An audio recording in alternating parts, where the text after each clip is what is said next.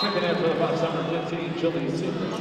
Stepping on the floor for her first game as a member of an American team, Julie Seabrook makes her presence known on the court.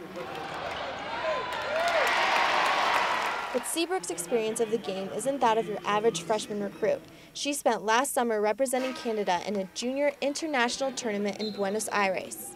To play for my country was so cool, just to travel with them and to represent Canada in a world competition was so fun. When I think about international play versus American play, I think about the finesse that she brings to the table.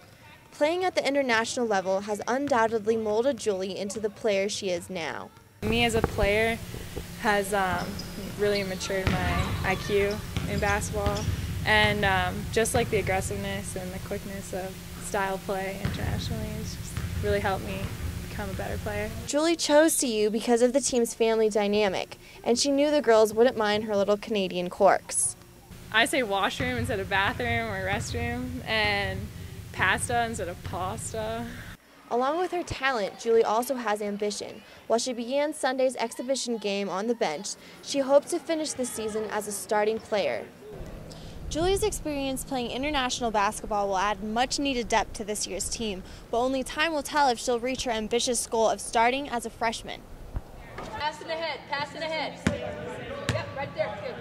Coach McConnell Miller knows Julie will contribute to the team's game whether she starts on the floor or not. You know, starting is not as important as most players think it is. It's really who's on the floor at the end of the game, not who's on at the beginning. With her first game under her belt, Julie has the whole season to prove herself.